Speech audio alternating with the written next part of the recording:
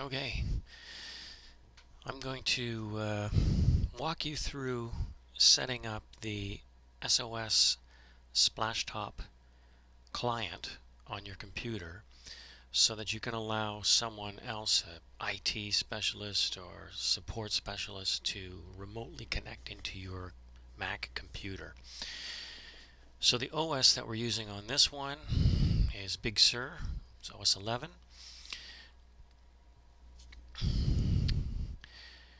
But this will work for 10, 15, 11, 12, shouldn't be any different.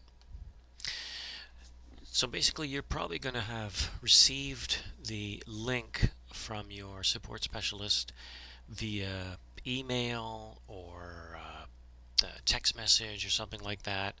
And if you click on it, it'll take you to Safari, but we'll just go there directly. SOS. There we go.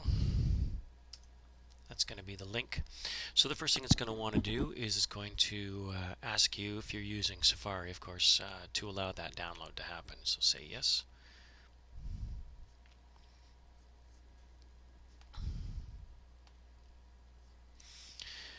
So right now it's in our downloads folder. We're going to open that disk image.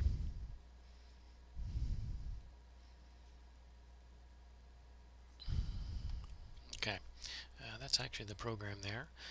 But what we want to do is, we don't want to run it from the image. We want to actually have it in our applications folder, really.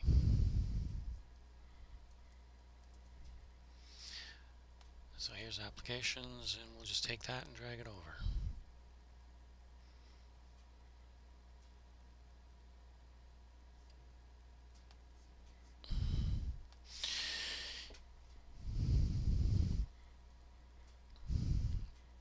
Okay, so once it's in place, you're going to run the program.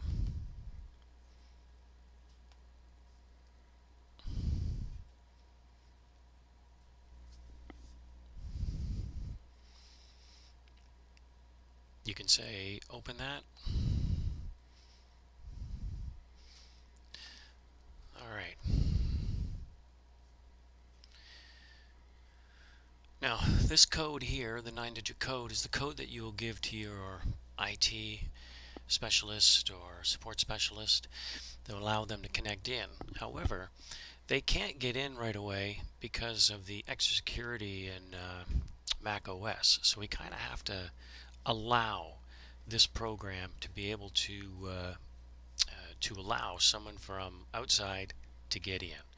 And in order to do that, we need to go into the system preferences and make some changes. So, really just sort of telling you what you're going to be doing. Say OK to that. And this is going to tell us here what to do. We really want to do these in order. And we're going to grant permissions to these 3 areas within the security permissions. So basically we're going to go by pressing allow. It's going to open up system preferences for us, specifically to the security and privacy. In order to make this work, we need to click on the lock in the lower left corner here before we do anything. We won't be able to make any changes until we do.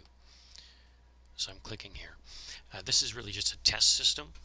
Username is user, and I'll put in the password for this.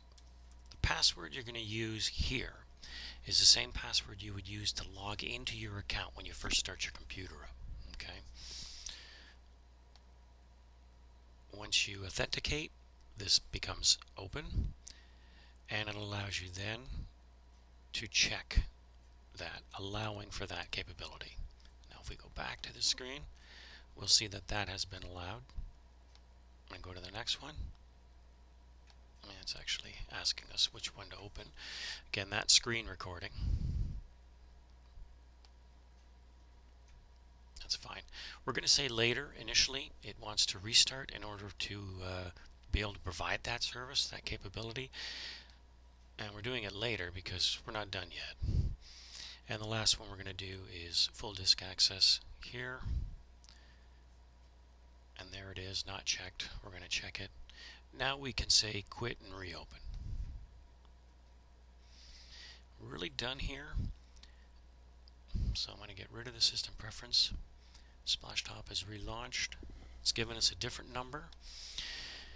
So I've got the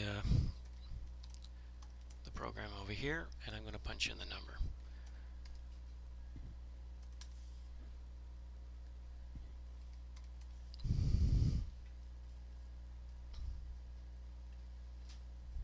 There we are.